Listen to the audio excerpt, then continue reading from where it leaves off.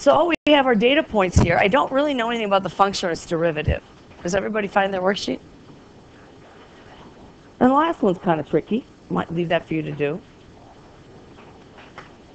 Okay. So I want h prime of 0. Now one of the big things is when you are working with these, you do not substitute in the 0 first. Because if you do, what's h prime of 0? Well, h isn't even up there, but you can't put in the zeros because then you just have numbers. Derivatives of numbers are just 0. So first you have to take the derivative. Are we ready? I'll have to see. I should.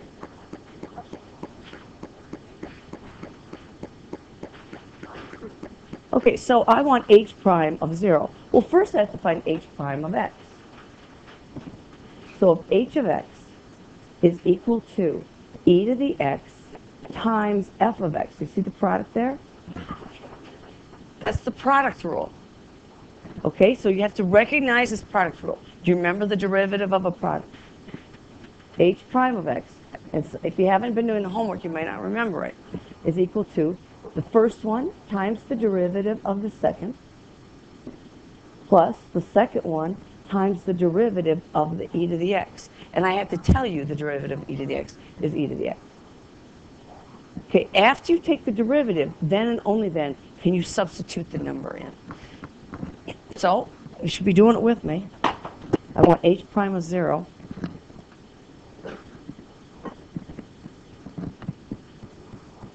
Okay, so h prime of 0 is equal to e to the 0, f prime of 0, plus f of 0, e to the 0. And on the AP exam, they often give tables like this, tabular data.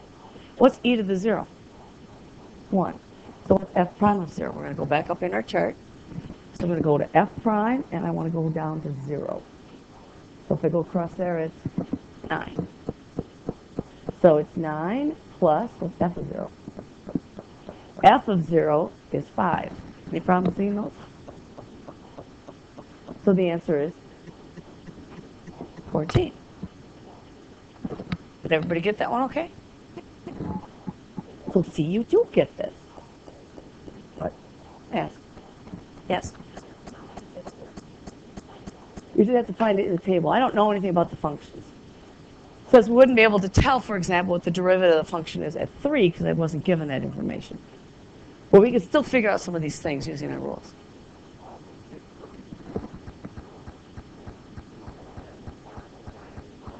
F prime of 0 is 9 tools. F prime of 0 is 9. What's f of 0? It's 5. Just read it out of the table. So yeah, there's a question on the test that's going to do something similar to this.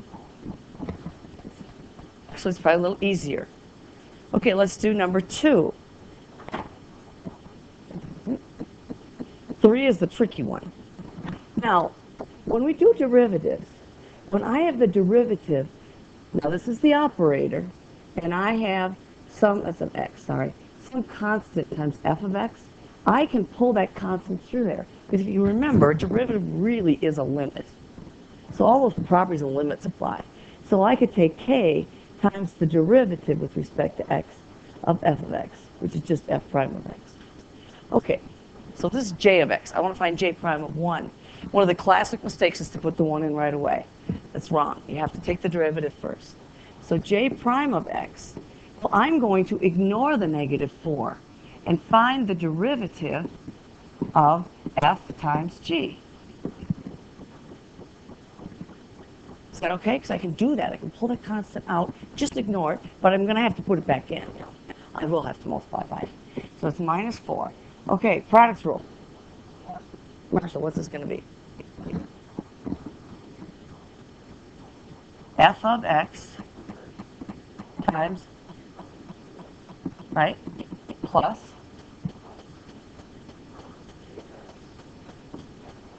that's f prime of x. And now I want, that's just j prime of x. Now I want j prime of 1. Oops, forgot the prime. And so I substitute the 1 in. And some of you don't want to show the work, but honestly, if you don't show the work, you're probably going to read the wrong part off the table is the problem. F of 1, g prime of 1, By the way, this activity came from the University of Minnesota. That's what they use in their calculus class. Plus g of 1 f prime of 1. Now, can you read your table? Well, you don't have one, just slide it up here. Okay, so I need f of 1, right? What's f of 1? 3. Everybody there? So that's negative 4. That's 3 times g prime of 1. What's g prime of 1? G prime of 1 is 6. Plus, and then g of 1. G of 1 is 2. Is it easy for me to read the wrong thing? F prime of 1 is negative 3. Everybody finding those? You find that okay? And then we just do it. Then it's just arithmetic. If this were free response, you may leave it. I would like you to simplify it, yes. I ignored it.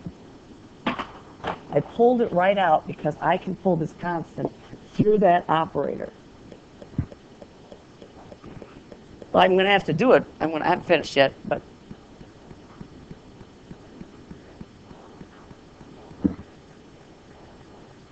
this up here, this is just reviewing a limit property that I don't believe I talked about with you. You can just pull the constant right through the operator. So if I look at the derivative of 3x squared, that's 3 times the derivative of x squared. And that's just 2x. So that would be 6x. So I can do that. You could bring it along. I don't want to use the product rule 3 times. I don't have to. Okay, and I definitely want to get it to 3/4. So, yeah, we're not going to solve it. We're going to simplify it. So, because it's not an equation, is it? Okay, so let's go ahead and do this. It's minus 4. It's 18 plus a negative 6. So that's minus 6. So it's minus 4 times 12 or negative 48. Okay, so what I'm going to do is get you going on 3. Leave this open for you to try 3 and 4 because I want to get into the physics stuff because that's on the test. That particle motion, so I need to get there. This is too. Now, these last two are harder than I think was on the test. The first one is more relevant. Okay, you see that okay? I first want to find k prime of x. Let's get a plan. You guys just want to jump into it, but I want a plan. So, k prime of x is equal to, you remember this now? This is the quotient rule. It's g of x times the derivative of the numerator. I'm not going to take the derivative of it just yet because we're going to miss something. Okay? And then it's what? Plus or minus? Minus. Then it's the numerator, x times f of x. If you need to put a dot in there so you see it's times, do that. Times the derivative of the denominator. I want to get you used to seeing this d dx, and that's g of x. It just says find the derivative of that function. All over the square of low we go. So it's g of x squared. Yes. No, because it's not a constant. I'm not allowed to pull the x out. It's not a constant. I know you want to put in the negative 2, but you can't do that until the very end. Say it wasn't an x. It had been a 2 or something. Yes, then I could have pulled it out in just this piece right here. I haven't done the derivative of them yet. I'm going to.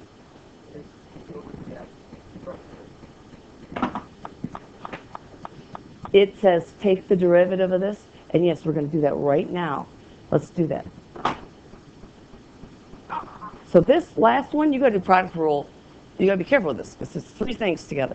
You're going to have to break that up. It's tricky. I'm not going to lie to you. Okay, so k prime of x is equal to g of x times the derivative of this product. I have to use the product rule. Now, I can do the product rule in constant if I want to, and some of you will, but what's the derivative of a constant? 0. So part of it will fall away.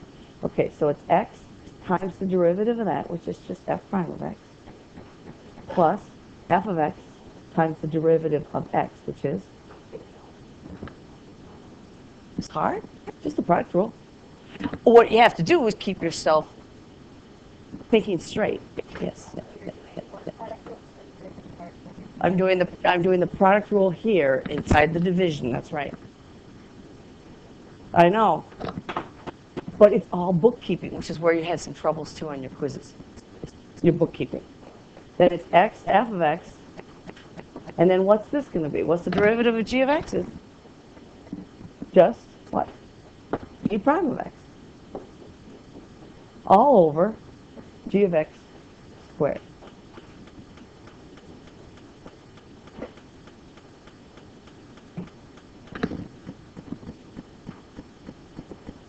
Very easy to lose the product rule right in here. I know I want to just make it 1 times f prime of x, but it's wrong. You have to use the product rule. And then we're going to do this at -2.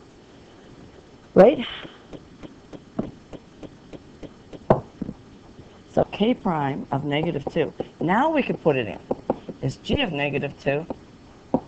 And then it's -2 times f prime of -2 plus f of -2 times 1 minus -2, f of -2, still a lot of bookkeeping, g prime of -2, all over, and don't forget your denominator. Some of you don't know your rules. You're going to have to make sure you memorize. These have to be memorized. We try to keep memorizing as minimal as possible, but there's no way around this one. And then we just read it out of the table. Except you can't see my table. That's a little bit of a problem. So, what's g of -2? Actually, what I could do is this.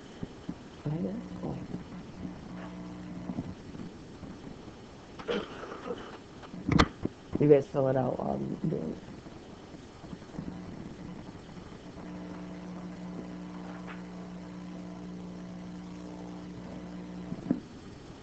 it. Oops. Okay, now I'll move that down. Then I don't have to keep moving back and forth. Oops.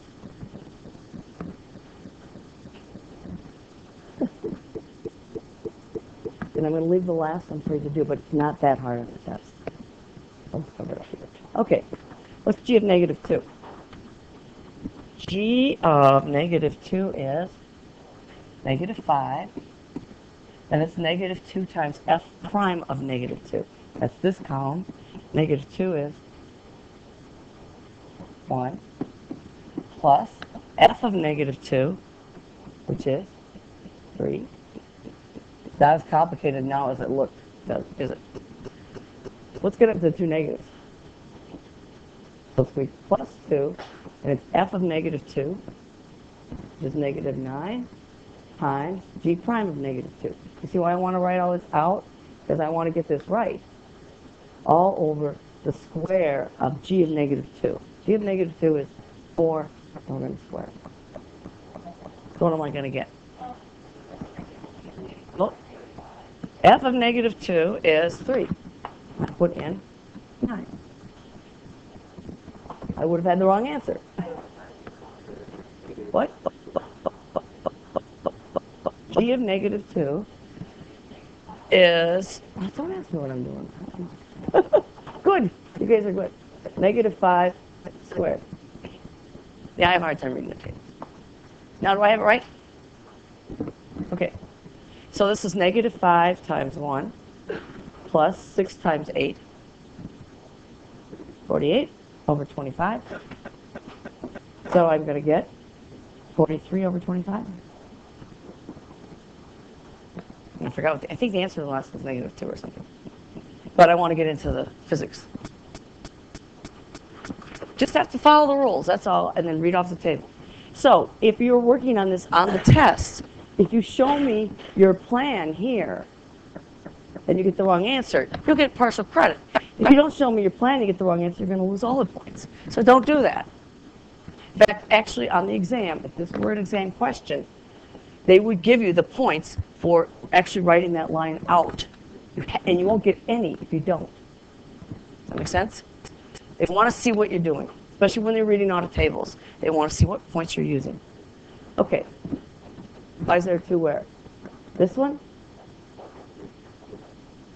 This two? F prime of negative 2?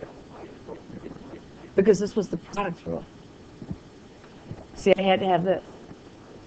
Because this was the product. So it's the first one times the derivative of the second, plus the second times the derivative of the first. And I'm not sure, everybody has a hard time recognizing the product rule. Why is the derivative of a constant, why can I pull that through? Let's do that. K times f of x. Because guess what? You should really use the product rule here.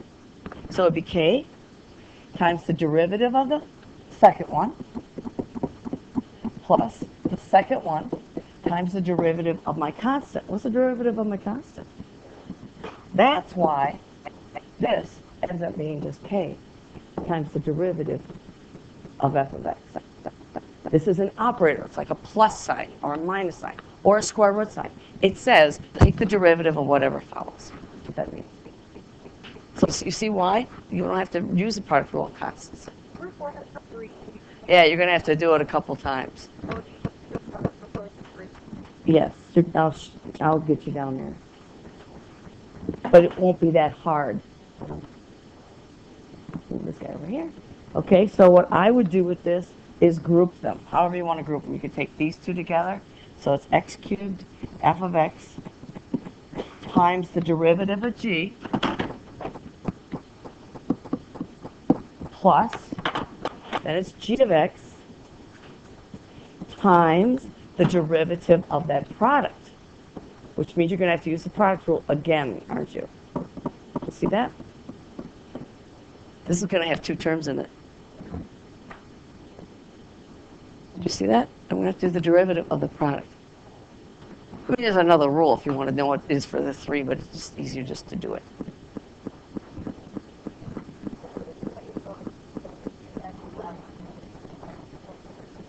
Well, you like the product symbols better, but to do this one, I have to say I'm going to take the derivative of that, which will be x cubed times, and I can write d dx or I can write f prime of x. Problem with f prime of x, it doesn't tell you what the variable is. You'll see that haunt us later, plus f of x times the derivative of x cubed, which is 3x squared. So this is just saying, we're going to do some work here. This is my plan. This is not the derivative. I have to figure out what that is. And so that's what this is going to be. I think the answer is negative 2. I don't know. I don't remember. Wait, I have an answer sheet. It's negative 6. X equals negative 6. Okay. I know you guys don't like to move on, but we got to move on. Now, I need you to get out 3.4, day 2. And I know it's hard to work with the video, but it's really the same as me being here. No, it's a regular class. I know, but they did. And because it wasn't a class. And then you just ask the reserve to pause it. And maybe somebody in here could ask the question. So,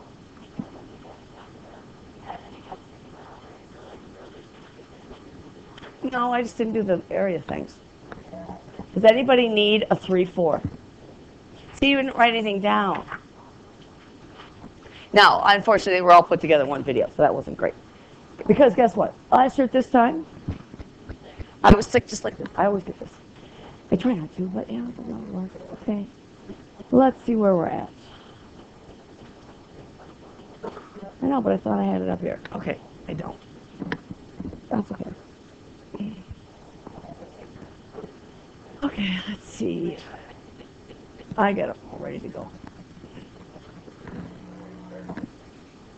There we go.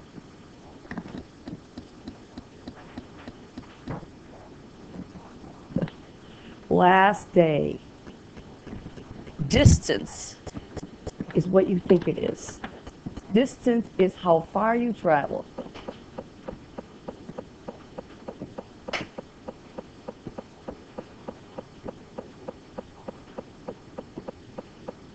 So if I want to walk to the main office, I can walk all up to the main office and all the way back. And my distance, I don't know how far that is, but it's quite a few paces, right? It's pretty far to the main office. So I don't like to go down there until I have time. Displacement, though, is relative to where you start and finish. This is where you finish. Let's say start and finish.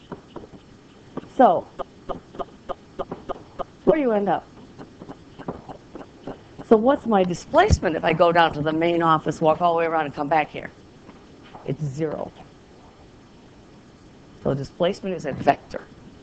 So if I walk across the floor here, then I stop, and then I walk back, my distance is not 0, but my displacement is.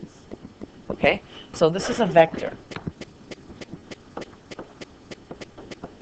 It's basically your absolute value of your displacement. Let's do that. You gotta be careful of that. Sorry, that's an exercise. What's velocity? Speed with direction. Good. It's a vector.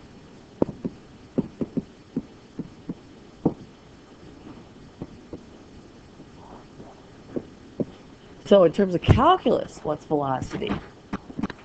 It's the change in your what? Position relative to what? Time. See, when you do a derivative, you want to talk about how something changes as something else changes. It's not ds dx, it's ds dt. So if time changes, where does my position change? What about the speed? So this is velocity. And the speed is just the magnitude, so it's the absolute value of your velocity. If they ask you a speed question on the exam, it most likely will be in the calculator section, because it's hard to work with those. It's very hard, because you have to look at a graph of your velocities and stuff. So you pretty much can count on it. What's acceleration? It's the change in your velocity as time changes, which is the second derivative. It's the derivative, here's the operator, d dt of ds dt. Now, this is not mathematically correct, but it helps me remember the notation. How many d's do you see here? 2. How many dt's do you see? 2. And that's the second derivative. This is the first derivative squared. This is y prime. This is y double prime. Take the derivative again. Okay? This is the first derivative squared. That doesn't look the same as that, does it? No. That's what you have to recognize. It's take the whole derivative and square it. This looks like the d's are squared, but that's just the notation. So if I want the nth derivative, it would be d n, they usually put parentheses of s, dt to the nth. It's just notation. Just what it means. Are you ready? How do you know if an object's speeding up? What's it? No it. Velocity and the acceleration are the same sign. Think of dropping the pen. If I drop my pen, the velocity's going down. There's my pen. Velocity is negative, and acceleration, due to gravity, is also going down. Okay? And we know that if I drop my pen, it's going to speed up. Whereas if I throw my pen up in the air,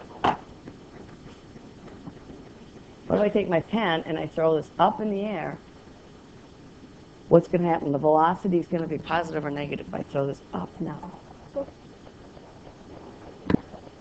At the top it'll be 0, but what about as I can't get it up in the air unless I give it a velocity. Gotta give it a force. So what's true with the velocity as it goes up? It's positive. And they'll actually have you do velocity. It could be on a calculator even, and you'll just evaluate it. Is it positive or negative? What's the acceleration though? Velocity is going up, acceleration is going down. So acceleration is negative. So what's happening? It's slowing down.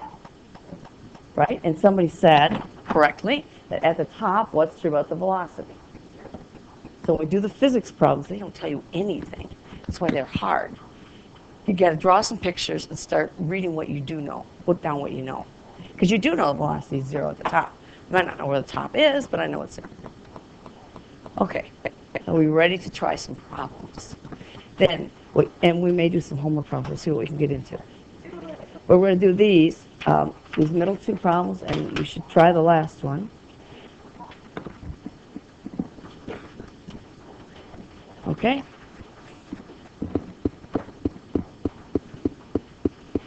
And this is number 9 out of the reading, out of the book. 19, I mean. Okay.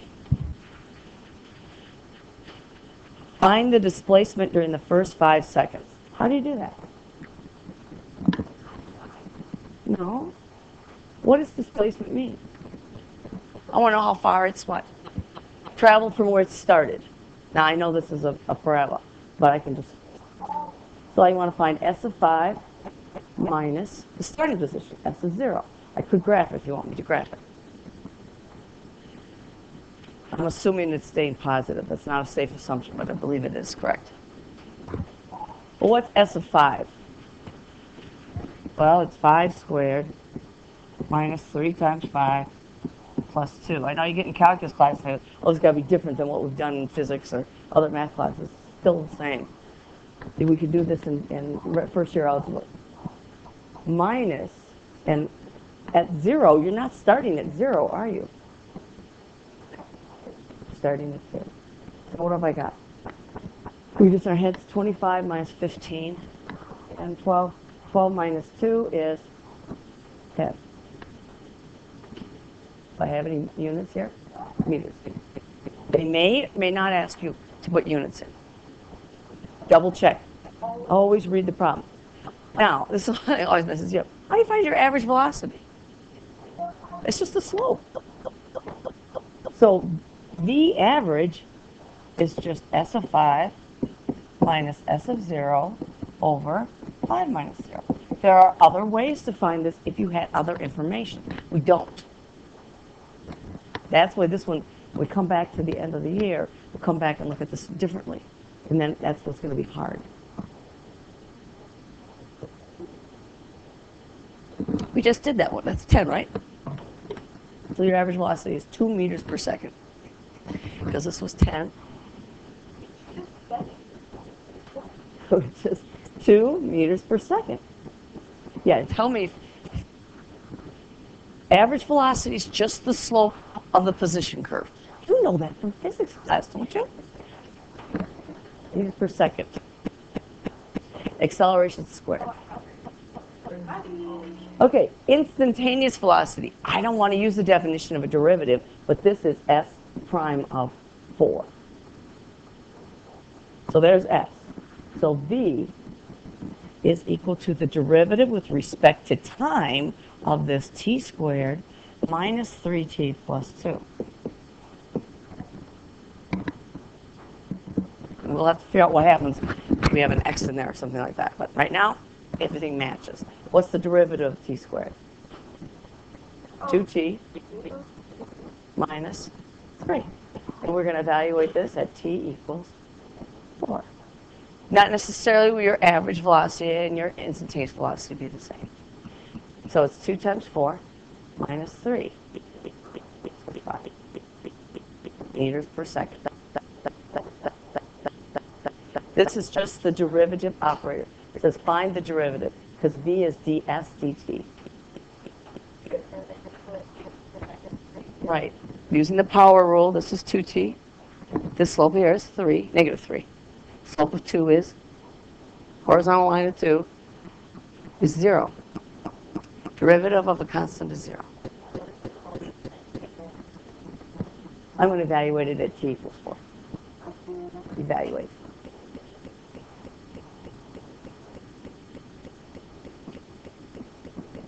Oh, the acceleration is easier. What's the acceleration? The acceleration is the derivative of the velocity with respect to time.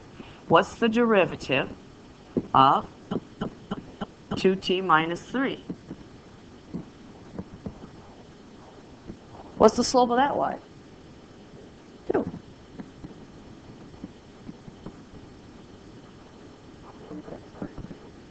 Acceleration is a constant acceleration. How do I know it's 2? What's the derivative of 2t minus 3? 2. Derivative is just the slope of the tangent line. Well, this was a quadratic. Had this been a cubic, it might not be a constant acceleration. And what is this? Thank you for saying that. Meters per second squared. Meters per second is what it is.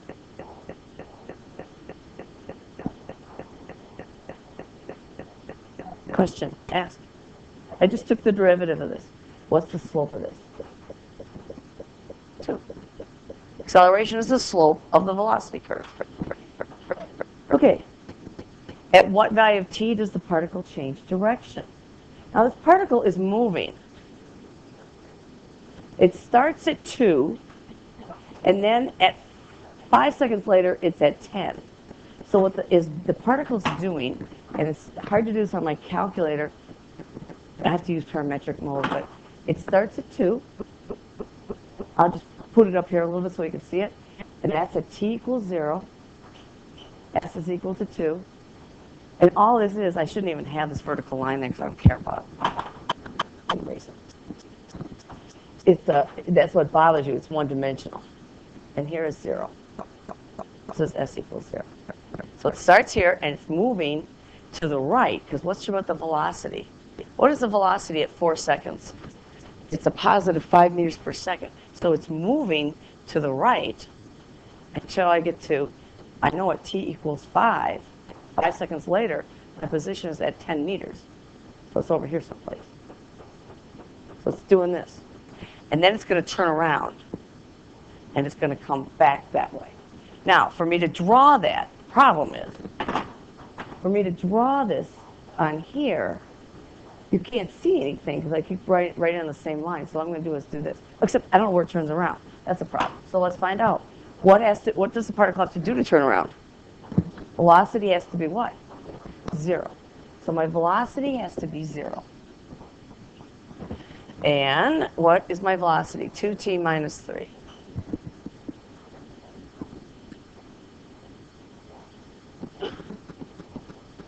Oh, my picture's not quite right.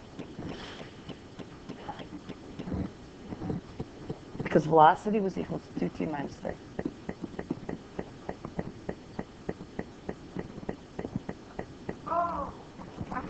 But we're using our information from before. Oh, no, don't do that to me. Okay, so I have to see where this is 0.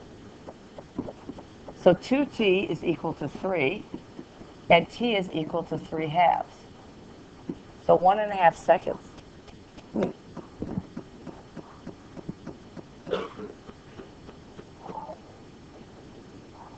Yeah, we didn't ask for distance in the first part. We asked for displacement. Right? Or do we? Yeah, displacement would be correct then. Okay, so I don't know. What's the velocity at t equals 0? Which way is it going in the beginning? When t equals 0, what's the velocity? Velocity is equal to 2t minus 3. No, is it positive? V is equal to negative 3. So my picture here, I did it incorrectly. So we'll redo it. At t equals 0, because this is what we're going to do with particle motion. There's s equals 0. These are only positions. It's all this here. S equals 1, s equals 2. It's starting here, but which direction is it going? It's negative. It's going to go where? To the left. So I'm going to go to the left until I get to, well, where am I at t equals 1 second? I could figure that out. Where am I at t equals 1 second? Might as well figure it out. What's s of 1? 1 squared minus 3 times 1 plus 2. Where is it? 1 minus 3 plus 2. It's at 0. So it's going to go to the left. Now, that's s equals 0, t is equal to 1. This is t equal to 0. And I can put it on my calculator. So we don't have any problems with that. And at 1.5 seconds, which I'm not sure where it is, it's still going to the left, but it's going to stop, turn around, and come back. And it's going to be, at 5 seconds, it's going to be over here at 10.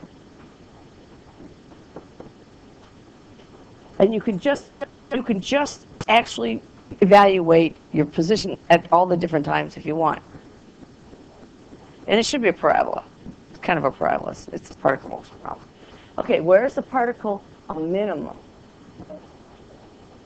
Where's the particle when S is a minimum? It's when it stops, isn't it? And where's the position? I want my minimum is going to be there, so I need S of 1.5, 3 halves. Okay, it's t squared minus 3t, what, plus 3? Go back. Plus 2. So I want to know where it is furthest to the left. They might say furthest to the left. They may say minimum. Where is it furthest to the right? But it's definitely going to be a minimum over here, right? Remember that from pre-calc last year. So S of 3 halves should make that a t. So that's right. Now you guys like to use calculators, but we may not be in the calculator section, so I don't want to do that. You could, I don't know. I would just leave it like that if this were a free response question. But I'd like to know where I am. That's 9/4 minus 9 halves plus 2. And I know how you love fractions, right? We have to have common denominators. I need force. So let's make this force. We'll multiply this 2 by 2 and this by 2. And so I'm going to get 9/4 minus 18/4. I'll worry about the 2 in a moment, which gives you negative 9/4. And to me, I could go to fractions for the 2, or I could change 9/4 to a mixed number. What times 4 going to 9? 2, what's left over? 4 into 9. 1/4 plus 2. So where am I going to be? Not very far to the left of the origin, but just right over here. So this position is at t equals 3 halves.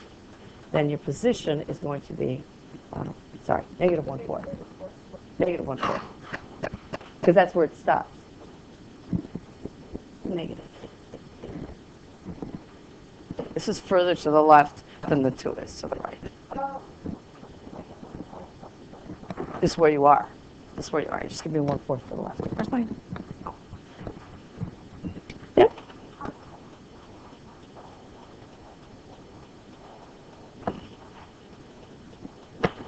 Okay? Let's do another problem. Let's do number 20. Pardon? That it was going to the left. The negative sign means it goes to the left. Would you like, I can do this parametrically. You can see the speed. And throw it on a calculator. You can see it start over here. It's going to go over here, stop, slow down, and come back. You can take the time to do that. It's kind of cool to see. Oh, come on. Be difficult. Now, you don't have to be able to do this. But you can't get the speed without this. Oh, wait, there it is. I missed it. There it is. And I don't want to use the Inspire because the Inspire doesn't show the speed. My complaint. That's one of my complaints about the Inspire. It's a pretty major one, actually, because this is really cool to see. And then you guys, while you're waiting here, you could find the velocity acceleration when the particle's at rest. And then we have to describe the motion. Okay. And I'm going to change my mode to parametric. It's not that bad. And I'm going to put this one at, now notice that this changes to t's squared minus, but that's next year, plus 2. And I can get all my positions right out of here. And then I'm going to put the y values. The y value is just where is it going to sit on my graph. I'm going to put it up at 2. And then this is the tricky part. My time is going to start at 0. We want to go to 5. X min, X max, I know I'm going to get over here to 10, so I better get to 10. We're just going to graph this. Now I'm also going to put my little trace on here because it's kind of cool. Now you got to watch carefully. Okay, now I'm going to go back to my window. Let's just make this 0.1. It might work the way it is. If that's not slow enough, I may have to speed it down. Because what it's going to do is take different values of t and just evaluate them. Okay, you ready?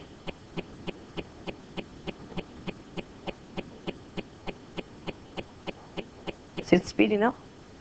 In fact, let's not start at 0. Let's go from -5 to 5. So you can see the motion. It should be slowing down. So it's slower. Stops. See it's speeding up? Because it's graphing in real time. That's what parametrics do. They give you real time. So here's the problem. That's what my graph looks like. It's a silly little line, and it tells me nothing. So if I really want to see this, I could do, well, no, you can't do that. If you want to see it, I'm going to make this just t. Now you'll see it actually look like a parabola. Now I may not have my window high enough. So let's make the y max get up to 10. Well, I got to go up to 5, that's all. Okay, watch this. Oh, I hate that when I do that. I did y min. How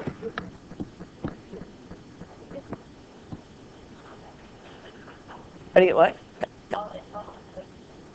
It's all in the window.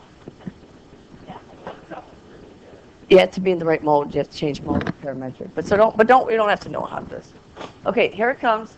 Now you can see they'll leave a trace there. Now it looks like a parabola, doesn't it? Now it should be speeding up again. Yeah, this is, but it's contrived because it's really just like playing whatever, foosball. It's just right there on the one surface. It's not going up and down. It's just going this way. Problem is you can't see it.